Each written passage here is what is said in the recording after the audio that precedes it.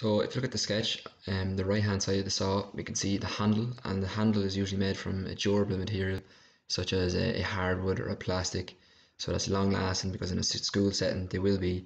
dropped or chipped or something will happen, so they need to be made of material that will last. On the handle, in order to connect the handle to the blade, there is screws and rivets, and they tighten the handle against the blade, make sure it's nice and secure.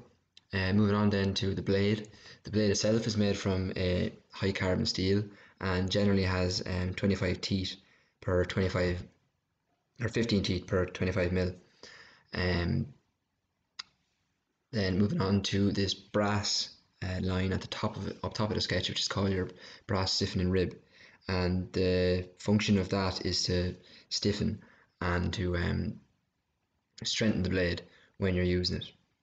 So if you go down now to the very bottom of this slide, you can see a picture of the blade cutting through a piece of wood, and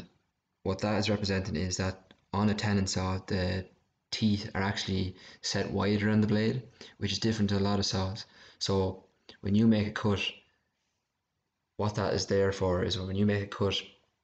it'll make a wider gap down your blade so that the blade doesn't get stuck or jammed, doesn't bind material or anything like that.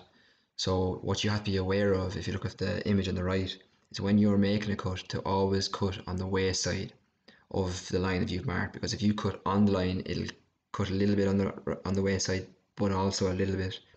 on the side that you want, and you don't want that because your joints will be loose and it won't be accurate. So you have to remember that it will be a kerf, which is what that's called. So that's what that bit there is called.